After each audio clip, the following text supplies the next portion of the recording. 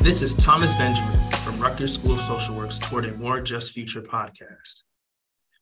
During my time with Zan Haggerty, I asked a few questions that didn't quite make our episode. Here is our rapid fire with Zan.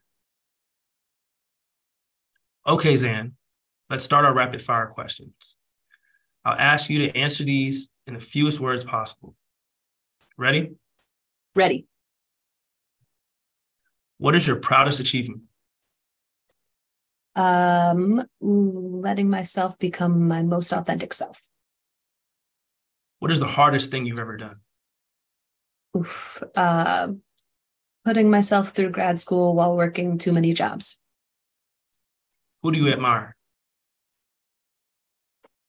I'm really grateful to have a lot of really phenomenal mentors in my life who I admire. But if you want a name, I'll do a famous one, Marsha P. Johnson.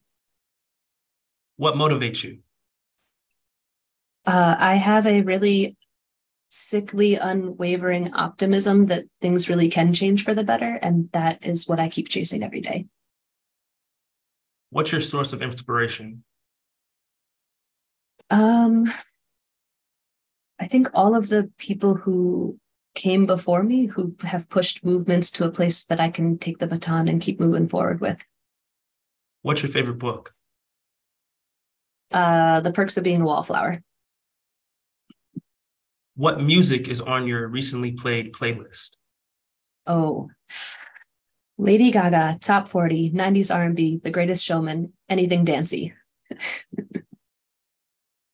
What's the greatest lesson you've learned, and who or what taught you this lesson?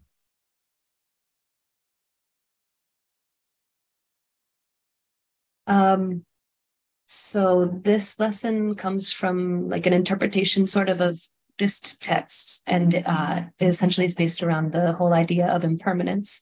So this won't be very succinct. I'm going to try. The greatest lesson I've learned is I don't know how much time I have on this earth. And so I'm deeply committed to spending every moment doing the things I care about, telling people how I really feel about them, and moving the world as close as possible to a place of like real liberation for all. Great. Well, thank you, Zan. It was certainly a pleasure to learn more about you on a more personal level outside of the academic and professional work that you do here at Rutgers. Thank you again for your time, and that concludes our rapid fire questioning. Awesome. Thanks so much, Thomas. I appreciate it. Thank you.